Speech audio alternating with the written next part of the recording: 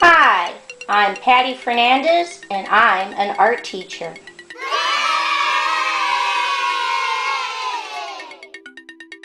Visit my website at pattyfernandezartist.com. Okay, let's draw.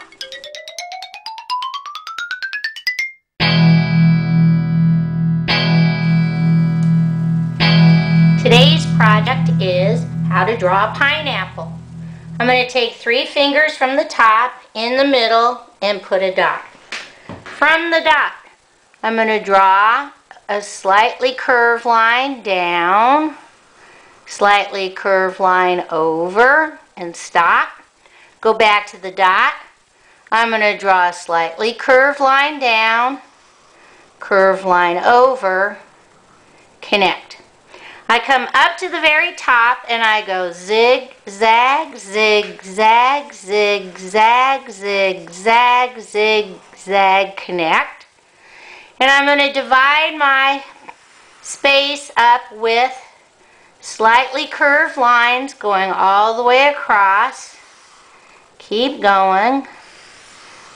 Keep going. And then I'm going to divide up the space with perpendicular straight lines. And every other one I put it in between the midpoint all the way across. Keep going. And a couple more. Keep going.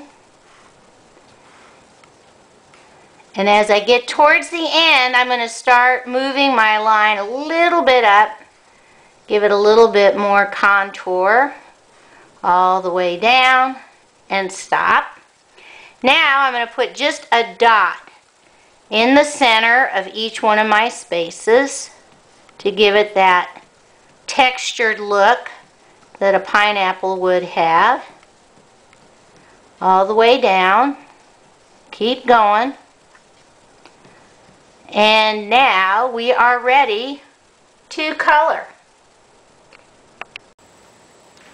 To color my pineapple, I'm going to use green crayon for the top and really get that dark.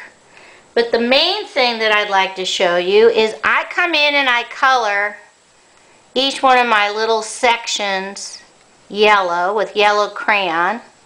But in order to get that pineapple, golden pineapple look, once I've completed coloring in all of these little sections yellow, I'm going to come back and I'm going to draw these lines again using a brown crayon. And amazingly enough, this is going to give me the illusion of it actually looking like a pineapple.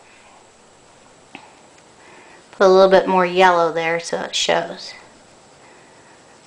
Okay, let's see what it looks like all colored in.